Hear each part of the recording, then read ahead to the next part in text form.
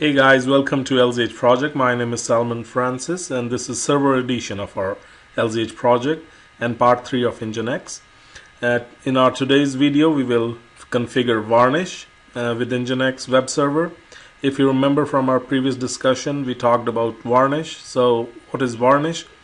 Varnish is a reverse proxy caching system, or you can say it's a hard HTTP accelerator.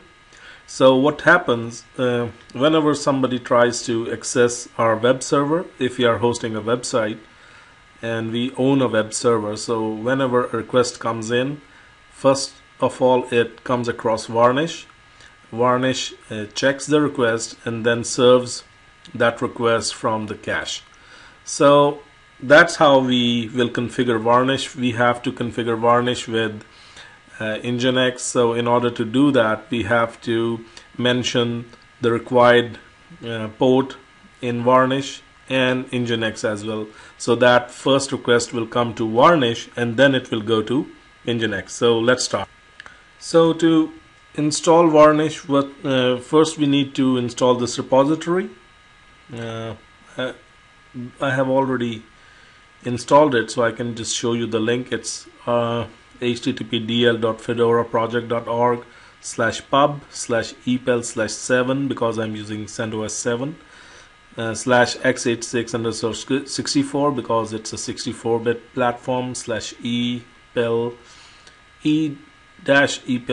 release 7-5.noarch.rpm. Press enter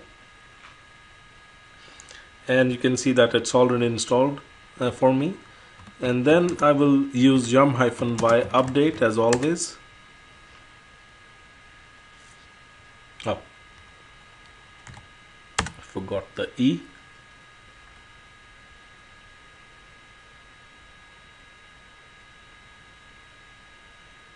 Okay.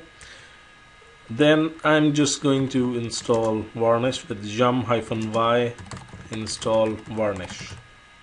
Press enter.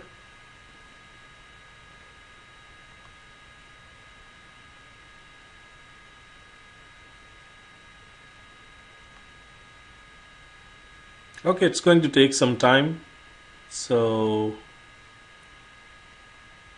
around 62 megabytes. So let me pause the video. Okay, installation is completed and now we will go to our Varnish configuration file. To use that, I'm using vim/etc varnish. This is the main directory of Varnish in etc. And varnish.params, it's like what parameters we will use for Varnish. Press enter. No, I don't have vim, so I'll just use vi. Okay, and all we need to do is this listen address. We need to change this. I'm just going to uncomment this and change it to my web server's IP address. So it's 1.3. The port, I want it to be 80 because it's going to be listening on what our web server used to listen. And in Nginx we will change this port 80 to 8080. So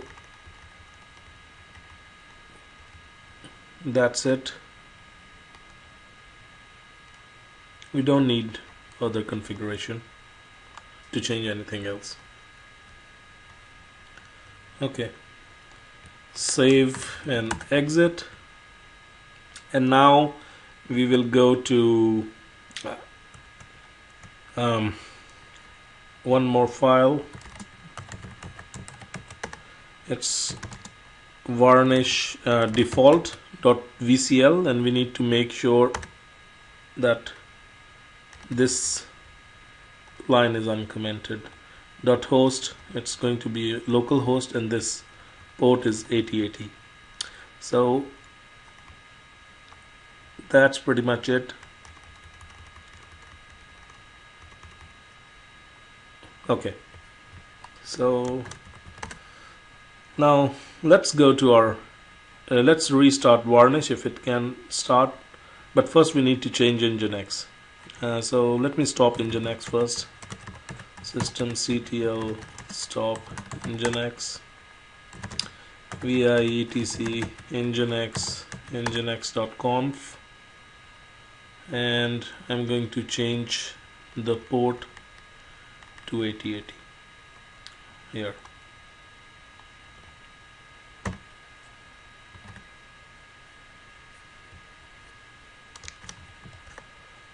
Okay, that's it. Let me start Varnish. Systemctl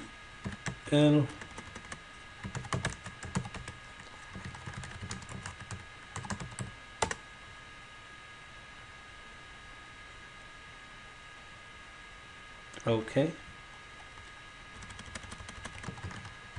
to check, and Varnish is running. Now we will start Nginx. If everything goes good, it should not give us any error, and that's good. So let's check if Nginx is also running. Okay, it's working fine. And ss, let me clear the screen first. ss-antlup grep 80*, and it will reveal that Varnish is running and Nginx is running. Perfect. So how we can make sure that Varnish is running? We can use Varnish stat, and it's giving us stats. And now let's go to our Slackware, like our client machine, and try to run our website. Okay.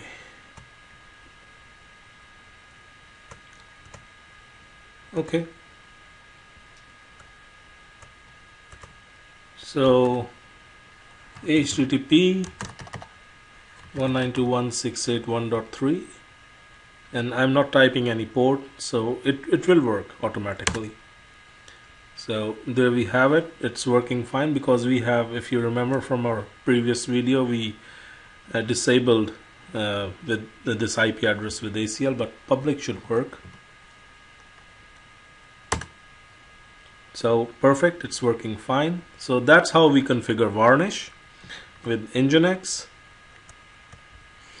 Okay, so we already saw this command, Varnish stat. There are some other commands. Let me clear the screen.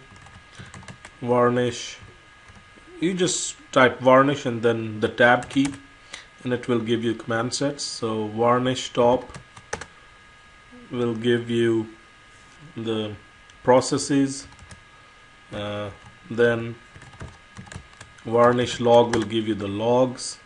That's not working like logs because I don't have any hits right now, only one hit. To check that, it's history. So these are the command sets for Varnish, but the most useful command is Varnish stat.